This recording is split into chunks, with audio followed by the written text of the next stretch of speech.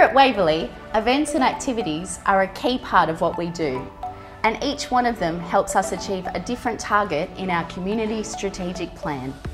Our community and our organisation have a strong commitment to environmental and social sustainability. Whether it's a big event, meeting, training sessions, a ceremony or the staff Christmas party, we must ensure all staff, counsellors and contractors deliver activities that are as environmentally friendly and inclusive as possible and promote positive outcomes. The internal events policy and guidelines apply to all council-run events on council land or external venues. They cover things like how to reduce waste to landfill, how to reduce energy use at your event, and how to minimise carbon emissions from your event activities. The policy is linked to Council's sustainable procurement practices and strategies for social inclusion. Please remember to think before you buy. At Waverley, we acknowledge the traditional owners of the land in all our events, activities and meetings. I'd also like to acknowledge Aboriginal elders both past and present. When you're planning an event, you need to think about sustainability from the very beginning. That will help you to think about what you need and what you should include and what you should leave out. When you're choosing a venue, you need to make sure that the venue is accessible to people of all ages and abilities. If you can, make sure the venue has plenty of natural light. That's always a good one because it'll reduce your energy use. Who's coming to the meeting? What sort of additional requirements may those people have? If you think about that early, you can capture it and you can plan for it. You can always ask attendees to advise of any accessibility requirements, such as physical access or the need for large print handouts, audio loop or Auslan interpreter, so they can be organised in advance. Picking everything up early just means it's smooth and easy and you won't be scrambling later. Make sure your venue can be accessed by foot, bicycle or public transport, and make sure there's plenty of directional signage.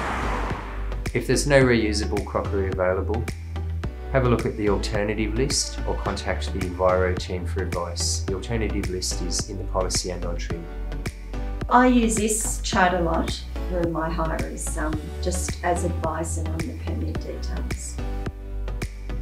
Always ensure easy access to water and think about the dietary requirements of attendees and make sure everyone can enjoy the food.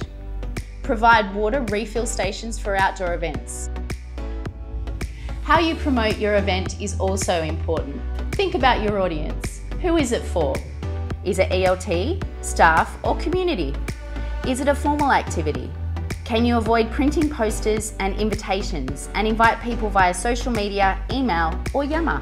Ensure your guests and participants can register in different ways, including phone, email and online. Make sure it's accessible to everyone.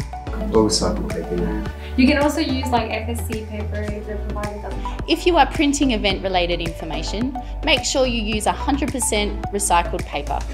Designed for reuse. Avoid dates on banners and don't overprint. Just order what is needed to help reduce waste. One of the biggest environmental impacts of our events and activities is waste. There are simple things to help reduce the waste from your event. Having the right number of landfill and recycling bins that are clearly labelled is one of them. Using reusable and recyclable decorations instead of disposable ones is a much better option. If giving things away, make sure they can be used or recycled and that they have a positive environmental or social message.